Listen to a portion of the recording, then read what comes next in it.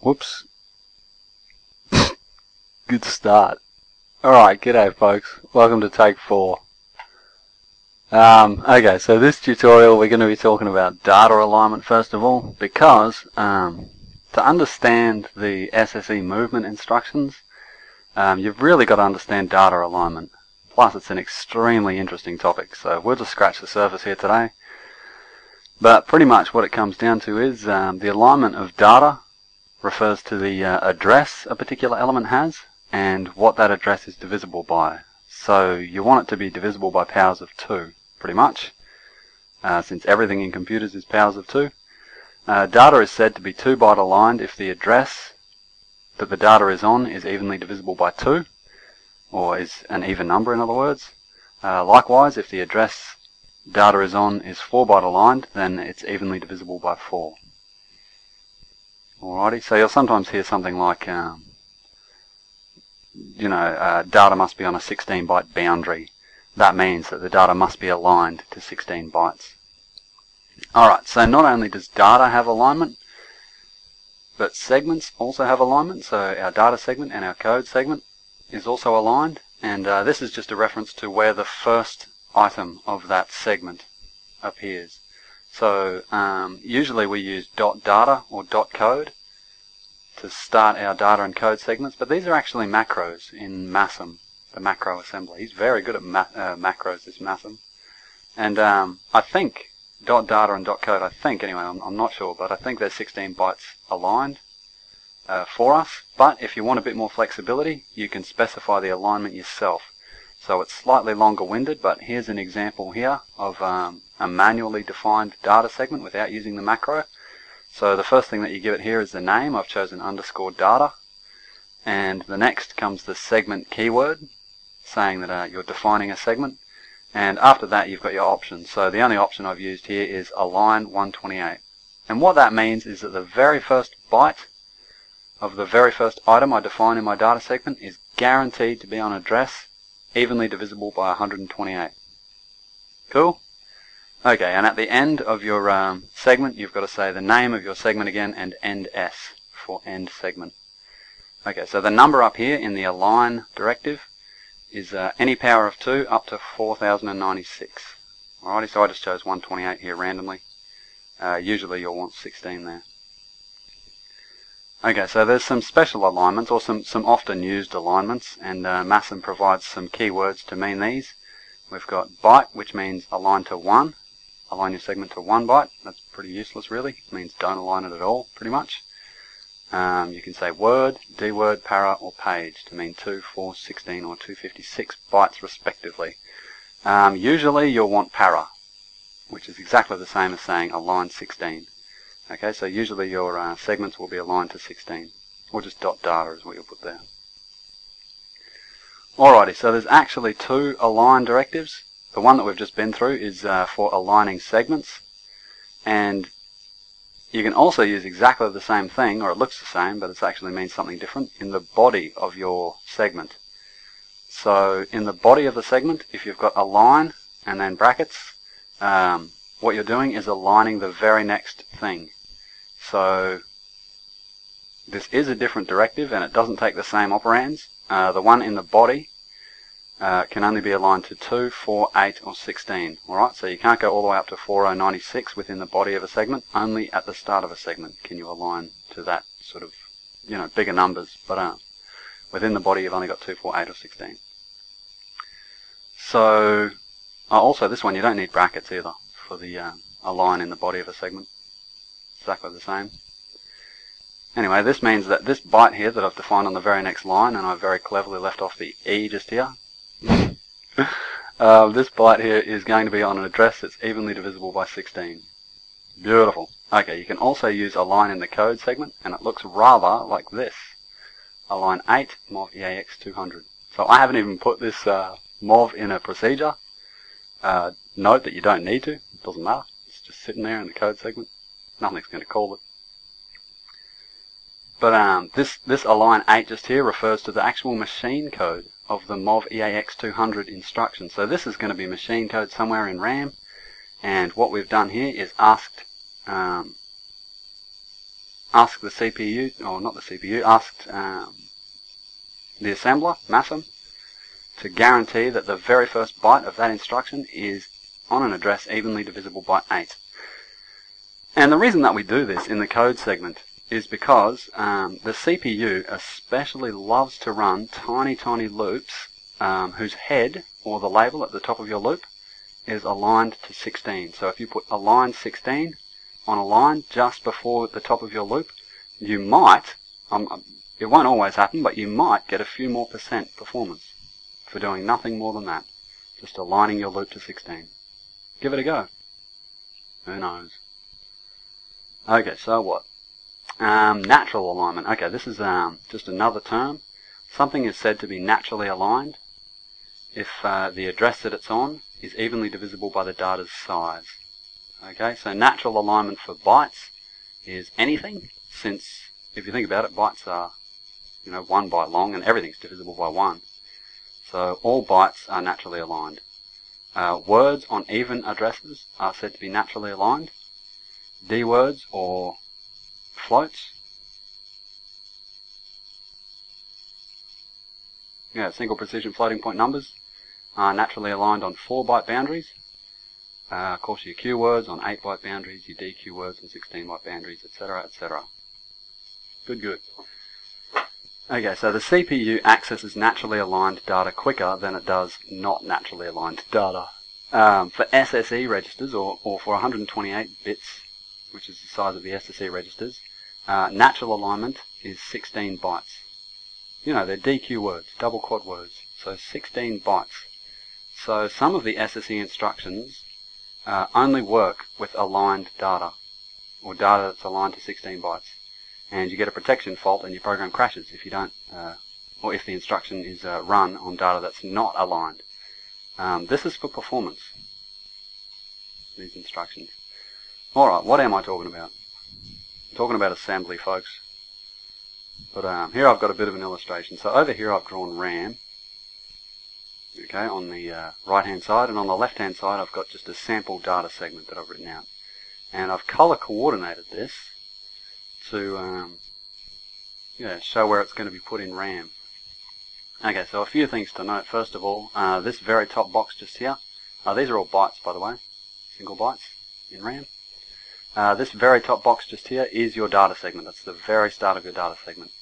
And since I've got data segment para just here, remember that para means 16 bytes aligned, we know that that spot just there is evenly divisible by 16. We don't know what it is, but it's evenly divisible by 16.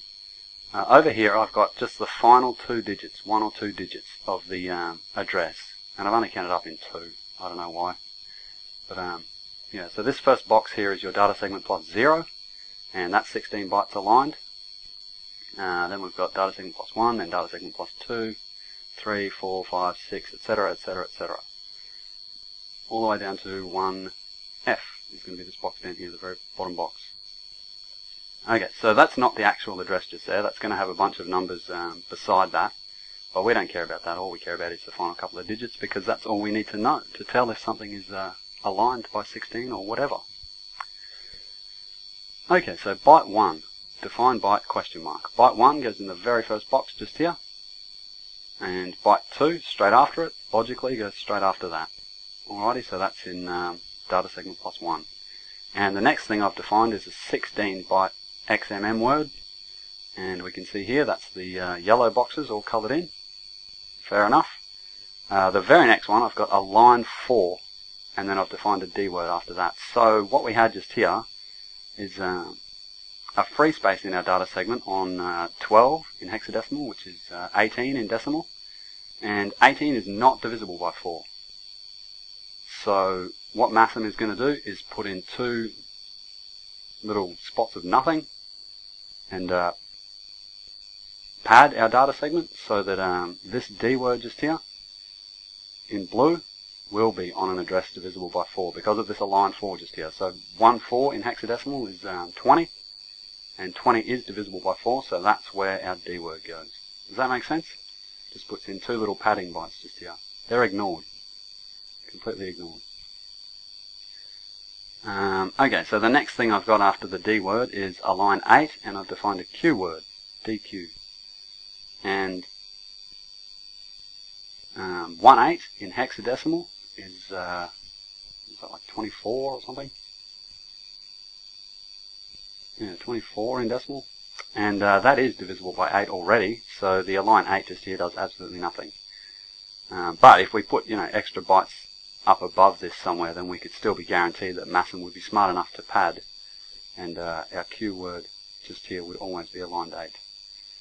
Anyway, does that make sense how it works? It pretty much just squashes everything together until you say align. C++ has a few extra interesting options where it naturally aligns things, but we're not going to go into that now. This is how assembly will make your data segment, just squash everything together. Okay, shut up about it. Yeah, okay, I will. 10 SSE data movement instructions. This is why we're looking at alignment, because we need to look at some data movement instructions. So we've got 10 to go through here. These are fairly basic ones.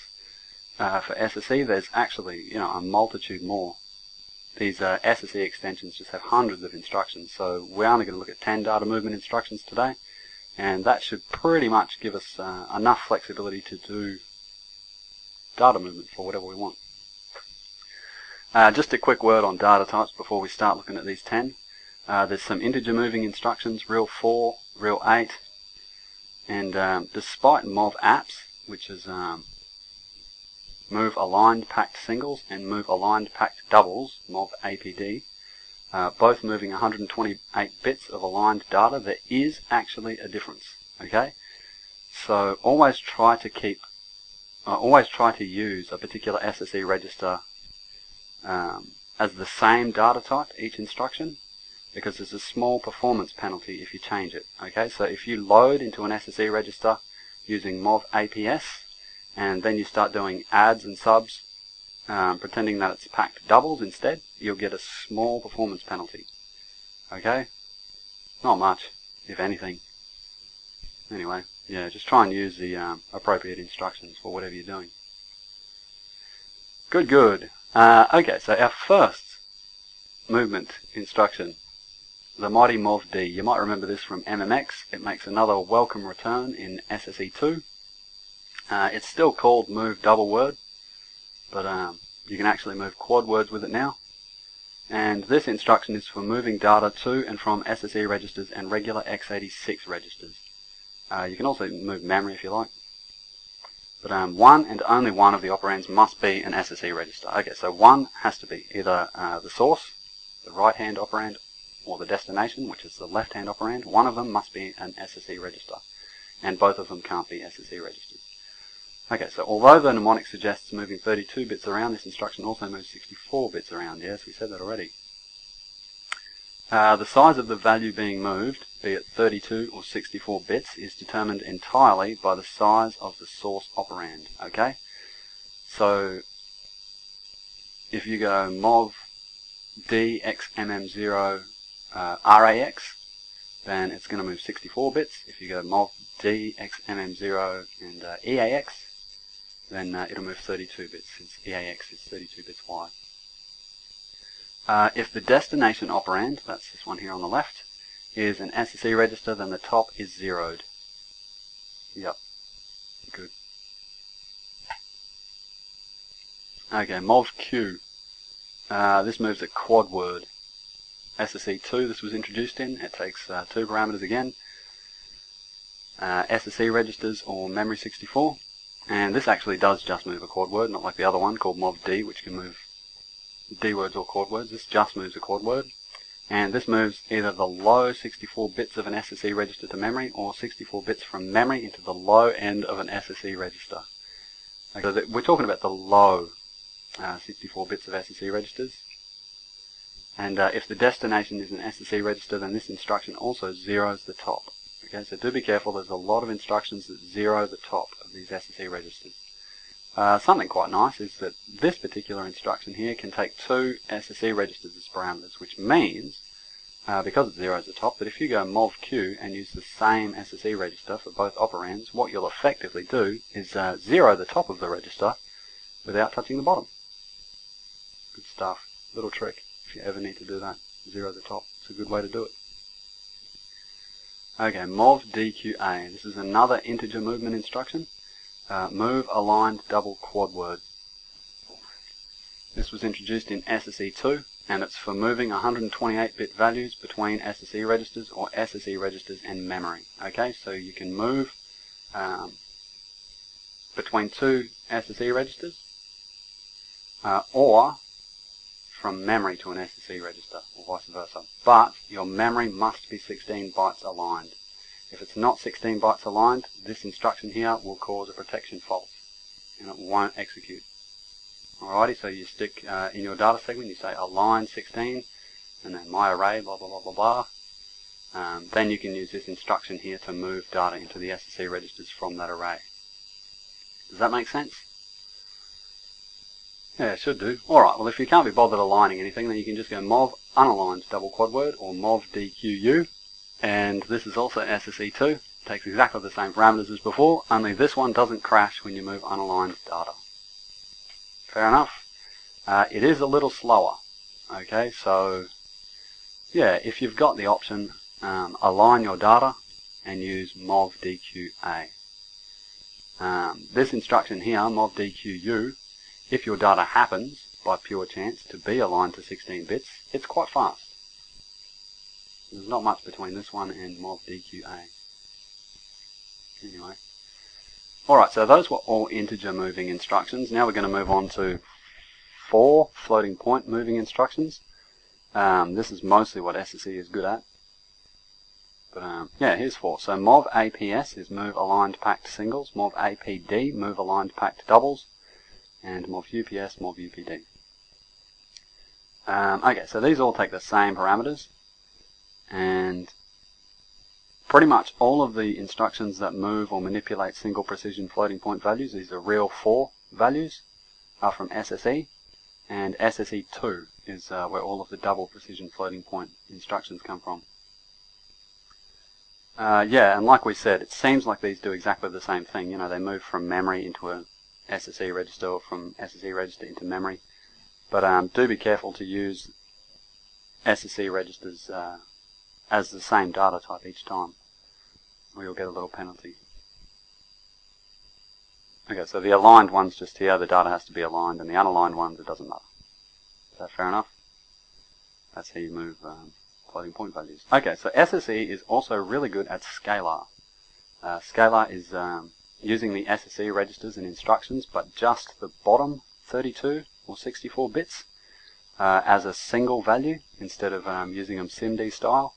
So this is how you move scalar values. Mov SS is the mnemonic for the instruction move scalar single.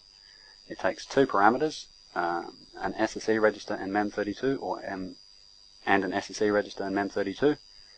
And all that it does is moves the memory into the bottom end of an SSE register. And mov SD moves scalar double, which moves a real 8 or a double precision floating point value. Moves the bottom, yeah, moves a 64-bit double precision floating point value into the bottom 64 bits of an SSE register. Okay, so as always before, we've got SS or scalar single instruction is from SSE, and SD or scalar double is from SSE2. Yeah, so scalar operates on just the lowest element of an SSE register. Alrighty, so if both operands are SSE and the top is not changed, so yeah, but if the source is memory, that's this left-hand operand. If this left-hand operand is memory, then the top of the SSE destination is cleared to 0. And that's it. So I think probably the most important thing to take from this tutorial would be the stuff on data alignment. I mean, all of those instructions you can learn at any time, but the data alignment stuff is really interesting. And yeah, that's it. So thank you for listening. See ya.